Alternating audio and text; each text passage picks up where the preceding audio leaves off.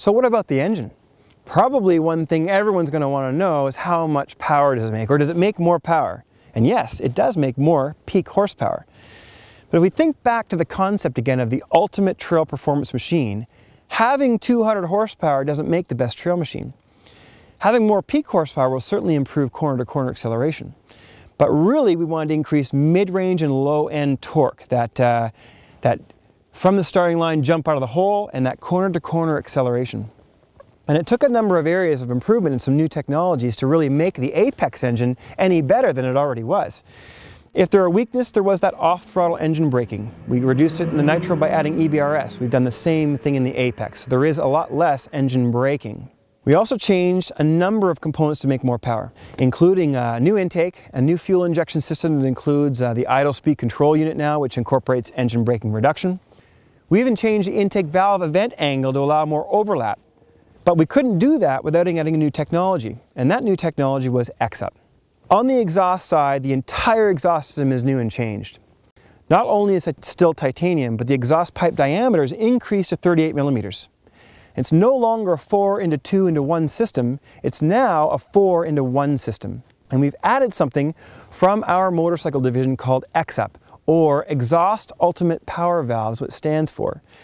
And what X-Up kind of basically does is control the rebound reflective exhaust pulses. Those exhaust pulses in any exhaust pipe are already tuned to a certain length to sort of peak and boost power in a certain RPM range. But it also provides some dips in the power curve as you go up the engine RPM.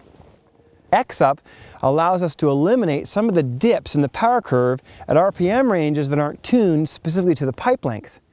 So X-Up is basically a clamshell that opens and closes at the end of the exhaust header before the muffler and changes how the exhaust pulses reflect back to the engine. For you, what does it do? Well, it increases the torque curve and the response curve all the way through the mid and low end RPM range. It also allows us to tune the pipe for absolute high performance. Adding X-Up also allows us to actually shorten the exhaust pipes, thereby reducing weight. And you'll notice that the mufflers are now closer with the shortened exhaust pipes to the rider, improving the center of gravity. So X-Up has an impact on a lot of things. Throttle control, throttle feeling. This engine pulls harder and much smoother than the Apex engine. Another thing that comes with this new Mono 2 skid frame are a set of extrovert drivers.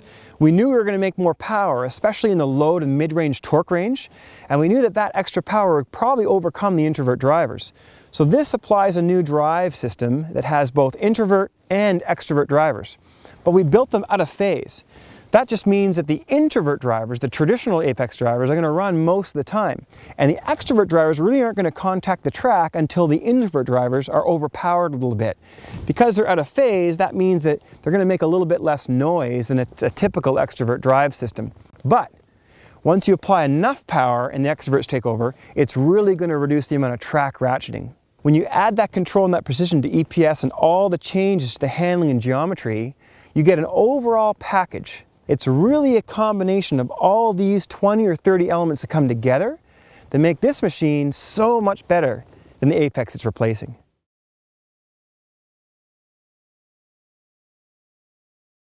Another part of ergonomics that we changed would have had to do with the rider envelope and the wind protection. A lot of effort went into improving wind protection in this machine. But again, you run into some difficulties. It's easy to make the windshield bigger and protect the rider more, but the bigger it is, the more drag you create, and that can negatively affect top speed. So we did a lot of computer modeling and some wind tunnel testing to find out where the envelope is around the rider. And it's easy again to block the wind coming from the front, but there's a Bernoulli principle that will actually bring a swirl in wind effect in behind you. So a lot of effort was made to make sure the rider was protected from wind coming from front of you, but also to extend that air bubble behind the rider to make sure the swirl in effect wasn't making you cold from behind. And when you look at the windshield and you look at the design, the shape, the outer edges are really controlling a lot of the tip-in airflow. And the same goes for the side panels. When you look more closely at the side panels, you'll even see little wings or little sort of fluctuations in the contour to bring that air bubble more around the rider and behind the rider. Even the handle grip warmers have been changed. They're now updated to the new vector warmers, and they've been given more juice throughout the RPM range. We've got more magnetostator output, so we can apply more juice throughout the rev range. They'll be warmer at almost any RPM. And pay attention to the little details. There's so many tiny little details that really speak about Yamaha. Even if you look at the etching in the side panels, a pattern imprinted to prevent some of the scratching that can occur from your knees. If you look at the detail in the airbox, we've spent a lot of time considering the look and the appeal. We wanted to create a very lean and muscular look. So a lot of these little details, they may look very, very Yamaha, but they're also designed to make this kind of an angry, lean muscle machine.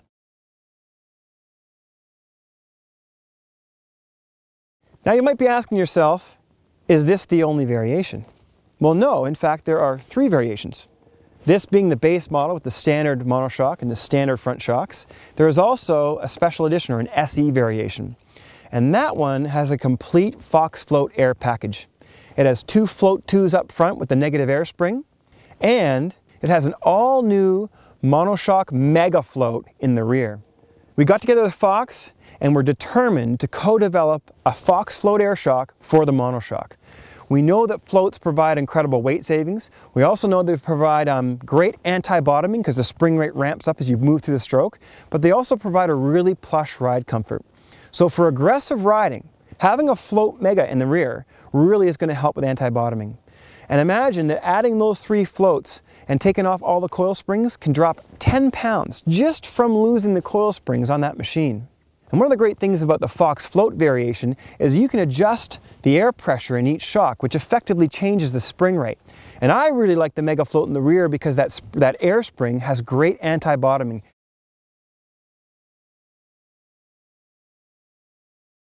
A lot of people are really fond of the 136 LTX version. And in testing, we did test a 136, but we didn't build it.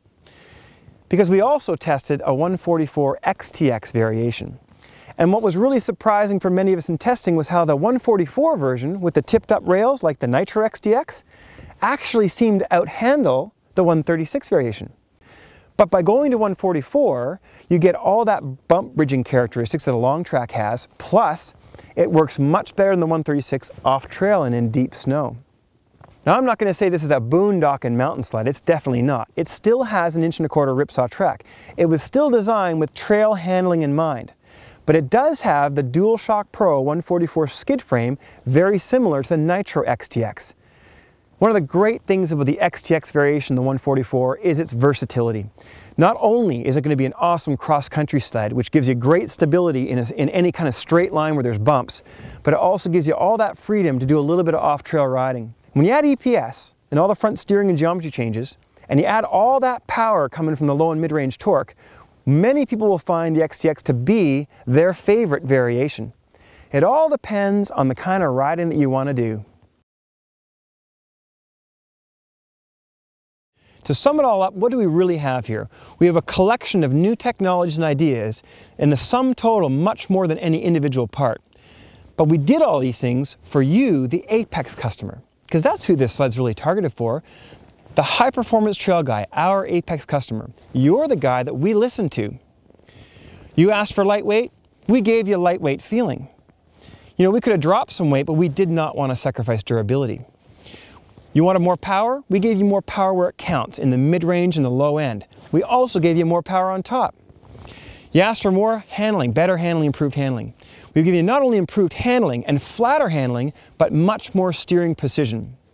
You've asked for improved suspension. We've given you a brand new Monoshock 2 128 and a brand new Monoshock 2 128 full Fox Float Air, and for those of you who are asking, a brand new XTX package. All of these new technologies and features were developed for you, the Apex rider, because you requested them. But don't take my word for it. Come on out to one of our demo rides and try it for yourself. I promise you won't be disappointed.